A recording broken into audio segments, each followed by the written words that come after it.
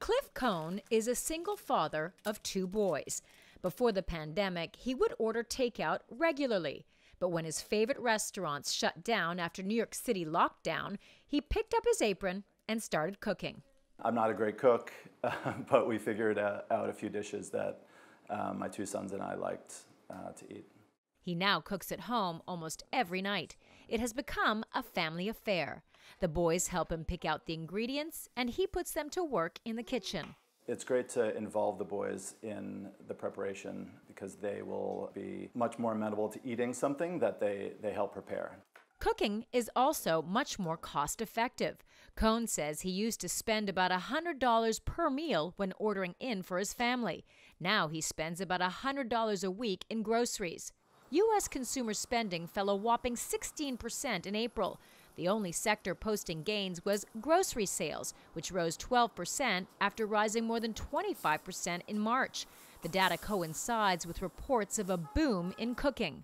The rise in home cooking amid the pandemic has provided a lifeline to those in the food industry that traditionally cater to restaurants, like biscuits and spice shop La Boîte in New York City. It's owned by Lior Lev Serkars, often called the Spice King. He's the author of several cookbooks and a former sous chef at famed New York eatery Daniel. More than 80% of his business has been in supplying restaurants and other industry professionals.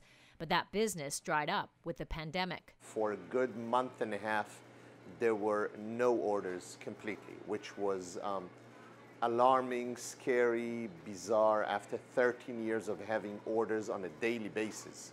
But then he noticed orders on his e-commerce site were booming as more people were cooking. To help grow that business, he began sending out daily newsletters with cooking tips and tricks. It's never going to compensate for the loss of the professional business, but at least it keeps us going.